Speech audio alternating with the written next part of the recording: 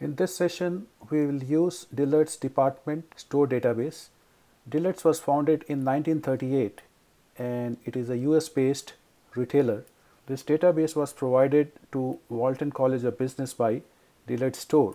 It consists of various tables with more than 128 million rows. So it is a huge data set. If you want to look at more information about this data set, you can click on Table ERD and Metadata. You have the list of various departments and how many rows of data exist there. You can also look at entity relationship diagram, and you can see here 1, 2, 3, 4, 5, 6 tables are listed along with their attributes, and also relationships are indicated between two tables. Name of the table is at the top, which is the entity, and attributes are listed below that. So this becomes columns in the table. So first table has 1, 2, 3, 4 columns and 453 rows, which means there are totally 453 Dillard stores in US. Similarly, you'll also see some other information provided, like within brackets you have PK, which is primary key, FK is the foreign key. If you go above and look at systems, we are going to make use of Teradata University Network. So if you click there, you will find a lot of useful information about this Teradata University Network. Now we are going to make use of Teradata SQL Assistant web client.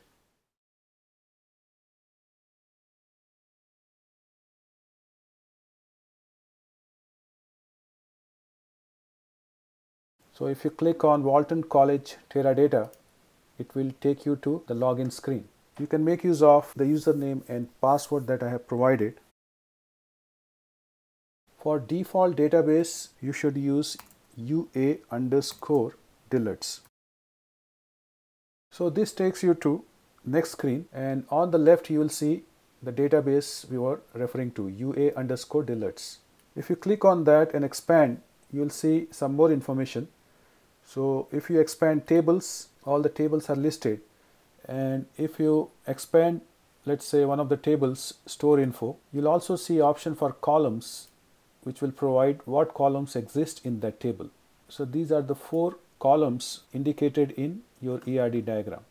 Now on the right side at the top, you see there is a execute button. Once you write query here in this box, you can execute them by pressing on execute button. Maximum rows we have specified is 2000. At the bottom you also have some other information, and whatever queries you run, it will be stored under history. You can always modify, delete that. You also have answer set, where whatever answer you get based on the query will be listed. While writing the query, these 2 commands you must enter. One is select. So select is used for selecting various columns in the table, and from is used for specifying which table you are querying. So here is one example. We are trying to select 2 columns, store and city, from store info table. We also want to specify that we only want information where state equals Ohio. So let's enter this. Although case does not matter, but we can make use of capital for commands, store, comma, city. So we want these 2 columns from table called store info, where state equals Ohio, so OH. So once we run or execute this query, we get the answer under answer set in this area. So you can see we got a table with store numbers and city where that store is located. Under history, you can see this query took about 2 seconds to execute, and number of rows are 25. Similarly, we can say state, store and city. So now 3 columns, and for where we are saying state, like we are using a wildcard with the help of percentage, so that any state whose name starts with M will be listed.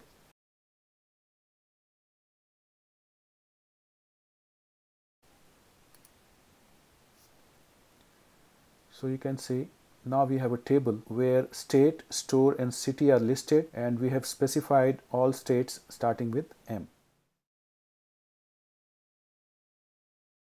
Let's look at some more queries. So we want to list states with Dillard stores.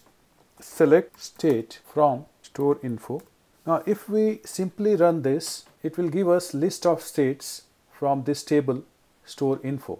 Looking at the ERD diagram, so we have state and we are pulling this data from store info. So let me run this and see what happens.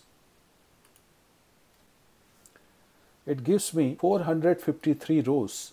That's the number of rows in this table, 453. So basically it is listing states where all the stores are located, but there is one issue here, and that is that some states are repeated many times because they may have several stores. Now if you want to only list in which state you have Dillard stores, you can specify that by using distinct.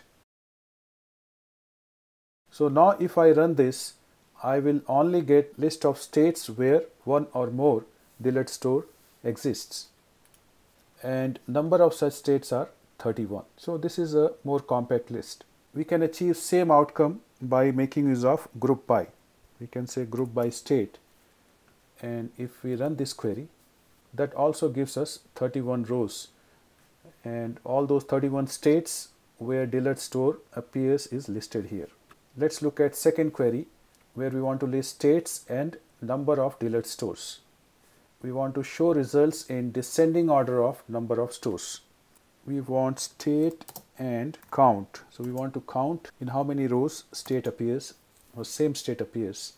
So this will give us count. And we want to group by state, and we also want to order by count of state, and we want it in descending order, so you can say DESC. If you do not use DESC, default is ascending order, so lower to higher. But if you want higher to lower, you have to specify DESC, descending order. If we run this, we get those 31 rows, and for each row we also get count of state, which is number of stores. We can add the name that we want to appear here. So for example, if instead of count and within bracket state, if you want to say number of stores, we can simply give some space. If we use number of stores within double quotes, you can see the title changes to number of stores. You can also actually click on this column to change the order. Once I click here, now it becomes ascending order. If you click again, it becomes descending order. How many different SKUs are available at Dillard store? So SKU is primary key in SKU info table. Actually, we can get that answer just by looking at rows. Slightly over 1.5 million different SKUs exist over different Dillard stores throughout US. So SKU is nothing but stock keeping unit. So this is used as a identification for various units. So you can also get same answer by querying this table. So let's do that. So we want to look at count of SKU from, so name of table is SKU info. I can collapse this history here or expand it. So let's run this and see what we get. So this is same answer as what you have here. Number 4 is list quantity, amount, original price and selling price, and we want to specify where quantity is more than 30, and we want to see results in descending order of quantity. These are basically attributes in transact table. So you can see quantity, original price, selling price, amount. This is TRN SACT. So I should say from TRN SACT. We also want to specify where quantity is more than 30. Quantity is more than 30. We want to order by quantity, and we want descending order. So DESC. So I'm going to remove all this history just to make some more room. So now I'm going to run this query. It gives me 6 rows where quantity is more than 30. So there are basically 6 transactions throughout the database where quantity is more than 30. You also see what was the total amount for that transaction. So if you want to see what exactly is the definition of amount, you should look at ERD. If you go to the dictionary metadata and look at AMT, this is total amount of the transaction charged to the customer. And these are first few values. So this is numeric kind of variable. So this is the total amount. It's not that much, like $21.60, but 90 items. So maybe something which is very cheap. And original price was 89.5, but selling price is 0.24. So obviously these items were sold at a big discount. In fact, all of them were sold at big discount. Number 5, we want total SKUs, total of amount, average of selling price, and average of original price. And this is for those items that were sold at discount.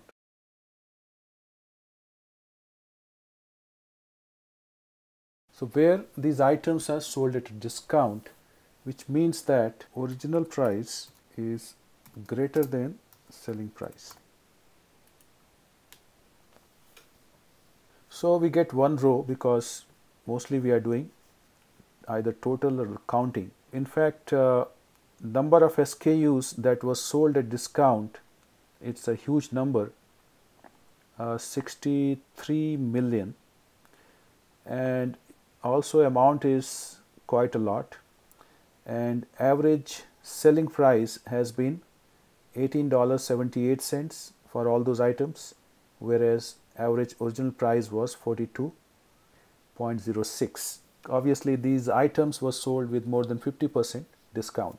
We have looked at situations or examples where we have been pulling information or data only from one table, but sometimes we need to get data from more than one table, and we are going to look at one such example, and we do that using command called join. So in this example, we want to generate a table that indicates how many different items are carried by each Dillard's store. Sort the list alphabetically by state abbreviation. So these are the columns that we want. So we want state, store, city, and count of SKUs, like number of items. So we want information on these three, and also we are interested in SKU. So now these two tables are related to each other or can be joined with the help of primary and foreign key. So you can see str info, store is the primary key, which becomes foreign key in the other table. So we can make use of that fact to join the tables and get the information that we need. So we are interested in state, city, store, and also count of SKUs. First three columns will come from store info, and then the last one comes from the other table. So because there are two tables involved, we have to be very specific, like from which table each of these columns are coming from. So we can make use of str info dot just before the column name. So we can add that to specify where this is coming from. SKU, you can see, comes from skst info, and we make use of the command called inner join, where we specify the second table and we join these tables on the primary and the foreign key. So the first one is str info dot store, but that's the common variable, which equals skst info dot store. So in this table we want these columns, and we also want to sort the list alphabetically by state. Note that we want to group this outcome by state, city, and store. So we should include that here, and we want to order by state. So if we run this, we should get the outcome we are interested in. So we get 357 rows, which includes various stores in different cities and different states. And for each store, we also have count of SKUs. We could have achieved same thing by making use of alias or some kind of nickname for the tables. How does that help? So suppose I call this table as simply S. So just space, and if you put S, then henceforth this table will be called with this name S. And suppose I use maybe K for the second table, then I do not need to write whole table name. I can just say S dot state.